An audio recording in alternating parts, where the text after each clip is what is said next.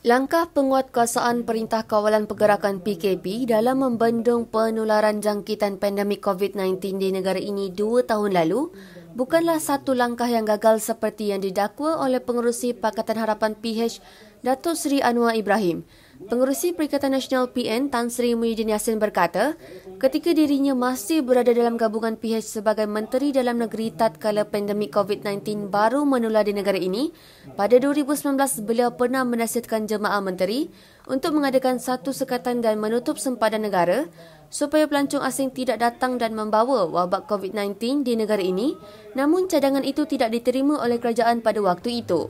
Beliau berkata demikian ketika menyampaikan ceramahnya dalam Majlis Jelajah PN BES di Taman Bukit Kubu, Kuala Perlis, Kanga malam Selasa.